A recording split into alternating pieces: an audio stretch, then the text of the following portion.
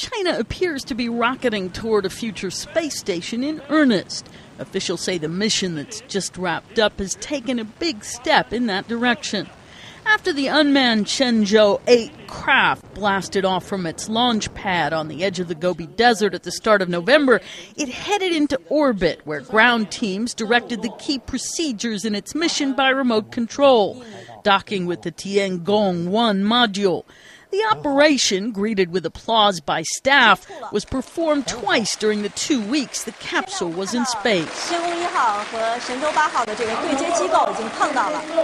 Afterward, officials hailed the maneuvers. Wang Zhaoyao is deputy director of China's Manned Space Engineering Office. It marks the critical breakthrough of China's rendezvous and docking technology and made a great stride for China's space technology. It is an important milestone event of all manned space development. China was rebuffed in its attempts to join the 16-nation International Space Station, which is why it launched its own independent project.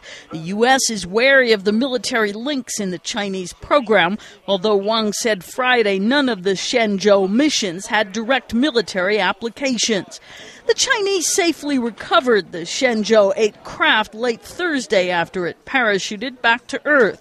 They'll conduct 2 more space docking missions next year and plan to complete their manned space station around 2020. Karen Sloan, The Associated Press.